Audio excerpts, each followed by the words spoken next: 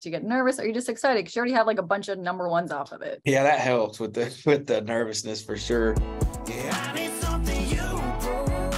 Morgan Wallen has staked his claim in country music. The artist has over 9 billion streams on platforms, and on his new album out now called One Thing at a Time, of the 7 singles that have been released so far, all of them have landed in the top 10. I'm really excited about it. I got to, put a few different sounds and stuff that I've never experimented with before in this album. So I'm looking forward to seeing if people like that as much as I do.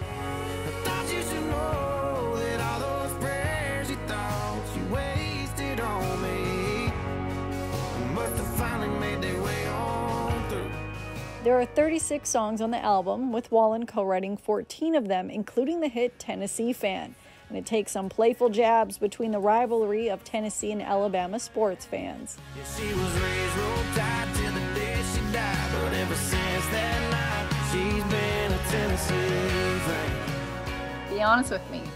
Were you trying to start a little bit of a fight with Tennessee fans? Yeah, maybe a little bit. I'm always trying to pick a little bit of a fight. But I got some buddies some really good buddies of mine who graduated from Alabama.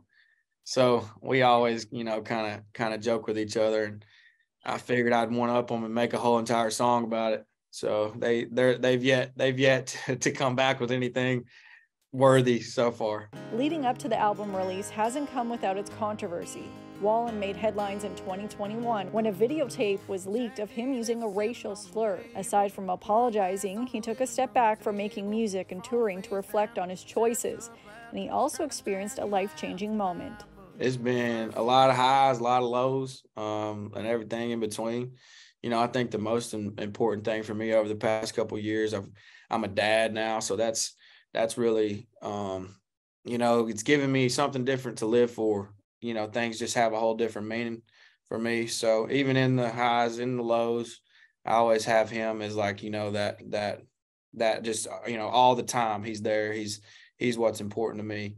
Wallen is heading out on tour, which includes multiple dates in Canada, but they've all sold out, including 3 nights at Budweiser Stage in Toronto. For City News, I'm Lindsay Dunn.